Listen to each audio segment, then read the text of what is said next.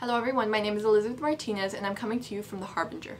The crisis in Northern Iraq and Northern Syria has escalated with the beheading of 2 American journalists and the capturing of up to 40,000 members of the Yazidi minority, Iraq's oldest minority, who fled to Mount Sinjar to escape ISIS's slaughter. ISIS is known for their medieval-like brutality and violence, and so the question is, where did they come from? Now, it's important to note the 2 different sects of Islam, the Sunni and the Shiites. These 2 groups play a major role in Middle Eastern politics, more specifically in Iraq. So, back in 2003, Saddam Hussein was the president of Iraq.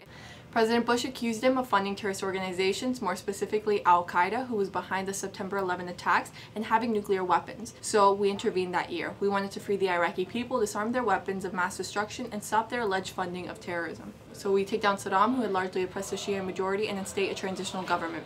At the time, the people weren't all for the United States being there, so terrorist organizations who wanted to state their own type of government rose up, such as Al-Qaeda and ISIS, who is Al-Qaeda's successor, who are Sunni extremist groups to fight the United States. This time is commonly known as the Iraqi insurgency, and by some scholars is considered the Iraqi Civil War. Flash forward, and in 2006, al-Maliki takes over and establishes his first government after Saddam Hussein. Flash forward even more, and the United States leaves Iraq in 2011 after having spent $25 billion building the Iraqi army. It is important to note that al-Maliki largely kept the Sunnis out of the Iraqi government, which has caused a lot of political instability in Iraq. This again allowed ISIS, a Sunni extremist group, to recruit members because their goal is to establish an Islamic State made of solely Muslims in northern Iraq, where a government that suppresses them exists.